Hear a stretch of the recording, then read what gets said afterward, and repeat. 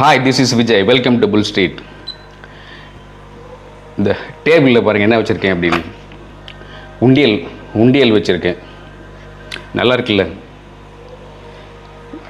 அதாவது காசை பற்றின, ரூபாயை பற்றின, பணத்தை பற்றின ஒரு சிந்தனை இன்றைக்கி அப்படி மேலே வந்துக்கிட்டு இருக்கு. என்ன காரணம் அப்படின்னா, இன்னும் ஒரு வாரத்துலேயோ 10 நாள்லேயோ நம்மளுக்கெல்லாம் அந்த தலை விதியை அப்படி லேசாக எழுத போகிறாங்க. அதுக்கு அல்வா கிண்டியாச்சு. அல்வா கிண்டுறது தகடுக்காரர் எப்படி சொல்லுவாருன்னு தெரியும். இது வேறு அர்த்தம். நம்மளுடைய பாரம்பரிய முறையை அல்வா கிண்டிட்டு தான் பட்ஜெட்டை தயார் பண்ணுவாங்க. இந்த பட்ஜெட்டில் பலவிதமான சலுகைகள், பலவிதமான இனிப்பு மருந்துகள், பலவிதமான கசப்பு மருந்துகள் எல்லாமே இருந்தாலும் மெயினாக அந்த பட்ஜெட்டில் என்ன எதிர்பார்க்குறாங்க அப்படின்னா, ரூரல் எக்கனாமியை பற்றி, அதுக்கு வளர்த்து விடக்கூடிய சலுகைகள் இருக்கும் அப்படின்னு எதிர்பார்க்குறாங்க. அதெல்லாம் ஓரமாக ஒரு பக்கத்தில் எடுத்து வச்சுட்டு நம்ம வேற ஒன்று பார்ப்போம். உங்களை மாதிரி என்ன மாதிரி காமன் மேன், சராசரி மனிதர்களுக்கு என்ன இந்த பட்ஜெட்டில் இருக்குது, குறிப்பாக வருமான வரியை பற்றி இந்த பட்ஜெட் என்ன சொல்ல போகுது அப்படிங்கிறத பார்ப்போம். இதில் கொஞ்சம் பிரமிக்க வைக்கக்கூடியதாக, ஒரு கனவு போல் இருக்கிற மாதிரி, இப்படி இருக்கலாம் அப்படிங்கிற மாதிரி சந்தை செய்திகள் நமக்கு வந்த வண்ணம் இருக்கின்றன. அந்த சந்தை செய்திகளை வச்சு பார்க்கும்போது வருமான வரி இந்த வருஷம் சூப்பராக இருக்குமோ, நிறைய சலுகைகள் இருக்குமோ அப்படின்னு அந்த மிடில் கிளாஸ் ஆட்கள் எல்லாம் ரொம்ப எதிர்பார்ப்போடு இருக்காங்க. அது என்ன அப்படின்னு ஒவ்வொன்றா பார்ப்போம். இப்போ கரண்ட்டாக இருக்கக்கூடிய வருமான வரி எப்படி ஆரம்பிக்குது அப்படின்னா, ஆண்டுக்கு 2.5 லட்சம் வரைக்கும் வருமானம் இருந்தால் அதுக்கு வரி கிடையாது. புரியுதுங்களா? ஆண்டுக்கு 2.5 லட்சம் ரூபாய் வரைக்கும் வருமானம் இருந்தால் அதுக்கு வருமான வரி கட்ட வேண்டிய அவசியம் இல்லை. அவங்கெல்லாம் ஒரு மாடி வீட்டு ஏழைகள் அப்படிங்கிற மாதிரி நினைக்கிறாங்க போல இருக்குது. இப்போ இருக்கிற கரண்ட்டு வருமான வரியில் ஆண்டுக்கு 2.5 லட்சத்திலிருந்து 5 லட்சம் வரைக்கும் சம்பாதிச்சாங்கன்னா அதுக்கான வருமான வரி 5% இருக்குது. இப்போ இதைத்தான் அப்படியே புரட்டி போட போகிற மாதிரியான ஒரு செய்தி வந்திருக்கு. அது என்ன அப்படின்னு பார்க்க போகும்போது, இந்த 2.5 லட்சம் வரைக்கும் யாரும் சம்பாதிச்சாங்கன்னா அவங்களுக்கு இனி வரக்கூடிய காலங்களில் அந்த வருமான வரி இல்லை அப்படின்னு சொல்கிறாங்க. ஆண்டுக்கு 2.5 லட்சம் ரூபாய், 2.5 லட்சம் ரூபாய் ஒரு வருஷத்துக்கு சம்பாதிச்சா ஒரு மாதத்துக்கு என்ன சம்பாதிப்பாங்க, அந்த ஒரு மாதத்துக்கு சம்பாதிச்ச பணம் பத்துமா அப்படின்னு பலவிதமான யோசனைகள் உங்களுக்கு ஓடிட்டுருக்கும், எனக்கும் ஓடிட்டுருக்கு. ஏன்னா விலைவாசி அந்த மாதிரி இருக்குது. விலைவாசி தான் நம்ம கூட போட்டி போடுற ஒரு எதிரி மாதிரி நம்ம நாட்டில் இருந்துகிட்ருக்கு. சரி, அப்போ 2.5 லட்சம் வரைக்கும் சம்பாதிக்கிறவங்களுக்கு வருமான வரி இல்லைங்கிறது லேசான இனிப்பான விஷயம். ஒரு 5 பழைய கால 5 பைசா தேன் மிட்டாய் மாதிரி.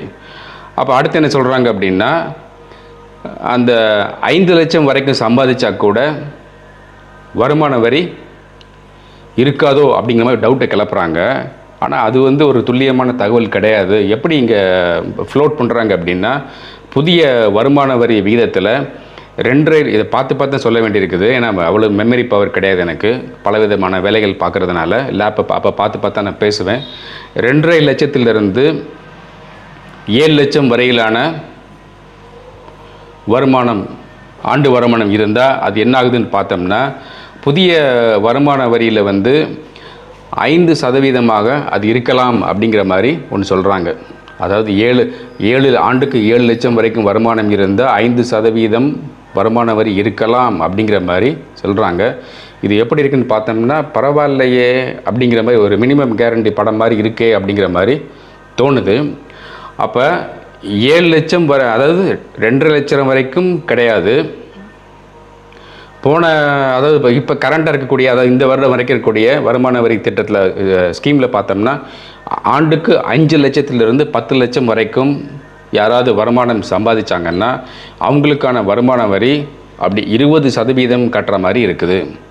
எப்போ ஆண்டுக்கு 5%லேருந்து 10, ஆண்டுக்கு 5 லட்சத்திலிருந்து 10 லட்சம் வரைக்கும் சம்பாதிச்சாங்கன்னா அவங்களுக்கு 20% வருமான வரி கட்டுற மாதிரி இருக்குது. அது இப்போ மாறுது. எப்படி மாறுது அப்படின்னா, அந்த 5லேருந்து 10 லட்சம் கிடையாது, 7லேருந்து 10 லட்சம் 7 லட்சம் வரைக்கும், 2.5 லட்சத்துலேருந்து 7 லட்சம் வரைக்கும் அந்த இடைப்பட்ட ஸ்லாபில் சம்பாதிக்கிறவங்களுக்கு வந்து வருமான வரி 5% குறைந்தபட்சம் இருக்குது. அடுத்த ஸ்லாபில் வந்து 7 லட்சத்துலேருந்து 10 லட்சம் வரைக்கும் சம்பாதிக்கிறவங்களுக்கு வருமான வரி வந்து 10% இருக்குது.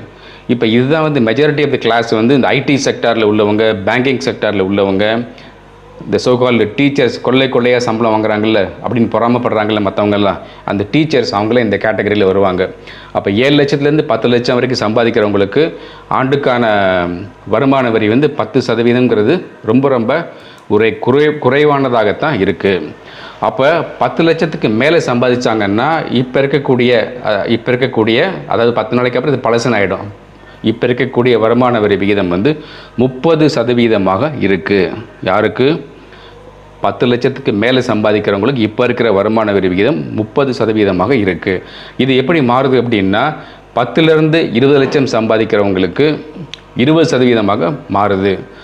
20 லட்சத்துலேருந்து 10 கோடி வரைக்கும் கவனிங்க, 10 கோடி வரைக்கும். அப்போ யாரும் சம்பாதிக்கிறாங்க 10 கோடியில். நீங்கள் சம்பாதிக்கிறீங்களா? நான் சம்பாதிக்கிறேன்னா விளையாடுறத நம்ம பொழுது போக்கிட்டு இருக்கோம். யாரோ சம்பாதிக்கிறாங்க 10 கோடியில் ஆண்டுக்கு. அப்படி சம்பாதிக்கிறவங்களுக்கு அந்த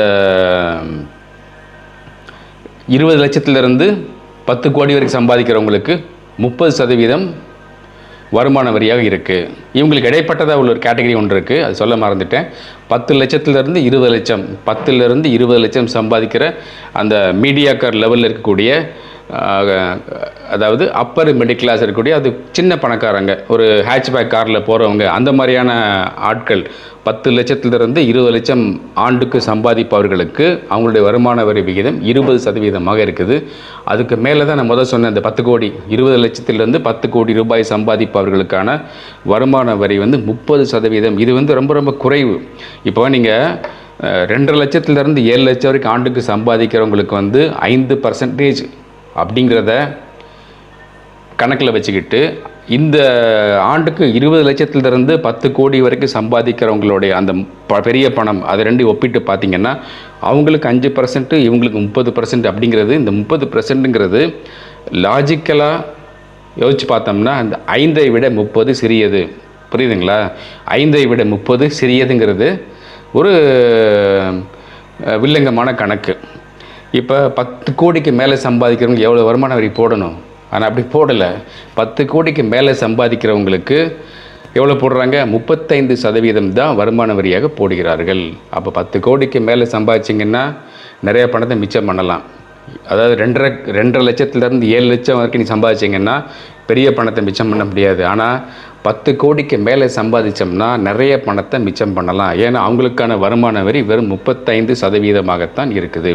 அப்போ இது வந்து ஒரு சூப்பரான பட்ஜெட். யாருக்கான சூப்பரான பட்ஜெட்டு? ஒரு அப்பர் மிடில் கிளாஸில் உள்ளவங்களுக்கு, ஐடி செக்டாரில் ஒர்க் பண்ணுறவங்களுக்கு, பேங்கிங் செக்டாரில் ஒர்க் பண்ணுறவங்களுக்கு, டீச்சர்ஸாக இருக்கிறவங்களுக்கு இது ஒரு சூப்பரான பட்ஜெட். அதை விட சூப்பரான பட்ஜெட் யாருக்கு?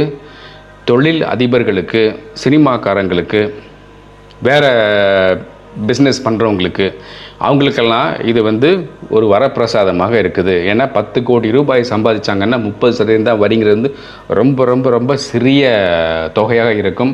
அதனால் வாங்க நாமளும் 10 கோடிக்கு மேலே சம்பாதிப்போம். அப்படி 10 கோடிக்கு மேலே சம்பாதிச்சோம்னா நிறையா சம்பாதிச்ச மாதிரி இருக்கும், குறைவாக வருமான கட்டின மாதிரி இருக்குது. இப்போ என்ன புரிஞ்சுக்கணும் அப்படின்னா, வருஷம் வந்து இந்த மிடில் கிளாஸ் ஆட்கள், லோயர் மிடில் கிளாஸ் ஆட்கள் முன்னாடி எல்லாம் வந்து பழைய சம்பள ஸ்கேலில் வந்து சம்பளம் வாங்கிட்டு இருக்கக்கூடிய அரசு ஊழியர்கள், அவங்கெல்லாம் எங்கள் அப்பாலாம் பார்த்திங்கன்னா, அப்போ அவர் வேலை பார்க்குற போது இந்த மாதிரி மார்ச் மாதம் வரும்போது மாலை முரசு வாங்கி, இப்போ மாதிரி அப்போ இன்டர்நெட்டு அதெல்லாம் டிவி சேனல், சேட்டலைட் சேனல்லாம் கிடையாது. மாலை முரசை வாங்கிட்டு உட்காந்து இப்படியே பார்த்துட்டு உட்காந்துருப்பார். இன்னும் மாலை முரசில் இப்படியே பார்க்குறவங்க என்ன இருக்குன்னு பார்த்தோம்னா, ஏதாவது இது இன்கம் டேக்ஸை பற்றி போட்டிருப்பாங்க, இன்கம் டேக்ஸை பற்றி போட்டிருப்பார். 2 தான் பார்ப்பார் அவர். ஒன்று இன்கம் டேக்ஸ் வந்திருக்கான்னு பார்ப்பார், இல்லாட்டி இந்த பஞ்சப்படி அகவிலைப்படி ஊதிய உயர்வு வந்திருக்கான்னு அதை பார்ப்பார். அதை வந்து இப்படியே பேனா வச்சு போட்டுட்டு, வாங்குகிற சம்பளமே கம்மி தான், ரொம்ப ரொம்ப மிடில் கிளாஸ் தான். ஆனால் அதில் வந்து பேப்பரை போட்டுக்கிட்டு இந்த மாதிரி வந்திருக்குன்னு உட்காந்து அதை வந்து பெருசாக உட்காந்து கணக்கு போடுவாங்க. ஆஃபீஸில் போய் உட்காந்து அவங்க ஃப்ரெண்ட்ஸ் எல்லாம் உட்காந்து டீ ஷாப்பில் உட்காந்துக்கிட்டு இதை பற்றி ஒரு பெரிய விவாதம், இப்போ டிவி விவாதம் மேலே தோற்று போயிடும், அந்தளவுக்கு விவாத மேடை விவாத மேடை மாதிரி உட்காந்து விவாதம் பண்ணுவாங்க. இது அப்படியாக்கும், இது எப்படியாக்கும். அவங்க எப்படி சொன்னாங்க தெரியுமா, கம்யூனிஸ்ட்டுக்கு இருந்தால் எப்படின்னு தெரியுமா, காங்கிரஸ் எப்படி தெரியுமா, இந்த ஆட்சி எப்படி தெரியுமா, அப்படியே ஒவ்வொருத்தரும் அதை வந்து போட்டு அதை கூறு கூறாக போட்டு வெட்டி வெட்டி வெட்டி வெட்டி அனலைஸ் பண்ணி பண்ணுவாங்க. கடைசியில் பார்த்தா ரொம்ப மீகரான அமௌண்ட்டாக இருக்கும். அதுக்கே அவ்வளோ எக்ஸ்பெக்டேஷன் அப்போ இருந்தது. இப்போ வந்து கவர்மெண்ட் செக்டாரில் உள்ளவங்களுக்கு சம்பளமே அதிகம், ரொம்ப ரொம்ப சம்பளமே அதிகம், வேறு ஒன்றும் அதிகம். அப்படி இருக்கும்போது அவங்களுக்கு இந்த அளவுக்கு ஒரு வருமான வரி சலுகை கொடுக்குறாங்க அப்படின்னா இது வந்து ஒரு அப்படி கொடுத்துட்டாங்கன்னா இது வந்து ஒரு செய்தியாக தான் வந்துட்டு இருக்குது. ஒரு 10 நாளில் இது என்னன்னு தெரிஞ்சிடும். அப்படி தெரிய போகும்போது உண்மையிலே இது வந்து நல்லா கொடுத்தாங்கன்னா ஒரு சூப்பரான பட்ஜெட்டாக இருக்கிறதுக்கு ரொம்ப ரொம்ப வாய்ப்பு இருக்குது. தொடர்ந்து இந்த புல் ஸ்ட்ரீட் சேனலை பார்த்துக்கிட்டே வாங்க, நிறைய அப்டேட்ஸ் கொடுத்துக்கிட்டே இருக்கேன். சேனலுக்கு வந்திருக்கும் புது நண்பர்கள் இந்த சேனலை மறக்காமல் சப்ஸ்கிரைப் பண்ணுங்கள். சப்ஸ்கிரைப் பண்ணும்போது பெல் பட்டனை மறக்காமல் கிளிக் பண்ணி அப்டேட்டை அப்பப்போ வாங்கிக்கோங்க. இந்த அடிக்கடி நான் திரும்ப திரும்ப திரும்ப திரும்ப திரும்ப திரும்ப திரும்ப திரும்ப உங்கள்கிட்ட சொல்கிற மாதிரி இந்த சேனலை பற்றி உங்களுடைய ஃபேஸ்புக் குரூப்பு, வாட்ஸ்அப் குரூப்பு, இன்ஸ்டாவில் எழுதி இதை கொஞ்சம் ப்ரமோட் பண்ணி விடுங்க. அப்படின்னா தான் ஒரு உற்சாகமாக அடுத்தடுத்த வீடியோஸ் போட முடியும். அது மட்டும் இல்லாமல் நீங்கள் உங்களோட ட்விட்டர் ஹேண்டிலில் வந்து இதை ட்வீட் பண்ணி விடுங்க. இந்த இன்கம் டேக்ஸை வந்து என்ன ஆக போகுது எல்லோரும் எதிர்பார்த்துட்ருப்பாங்க. இது அவங்களுக்கான செய்தி, உங்களுக்கும் உங்கள் நண்பர்களுக்குமான செய்தி. உங்களுடைய ஃப்ரெண்ட்ஸ் எத்தனை பேர் வாட்ஸ்அப்பில் இருக்கிறாங்களோ அத்தனை பேருக்கு இந்த வீடியோவை ஷேர் பண்ணி விடுங்க. அவங்களும் இந்த இன்கம் டேக்ஸ் எப்படி வரப்போகுதுங்கிறத, அந்த வருமான வரி விகிதம் எப்படி வரப்போகுதுங்கிறத உடனடியாக சுடச்செடுத்து தெரிஞ்சுக்கிட்டும். Thank you very much. நான் உங்கள் விஜய்.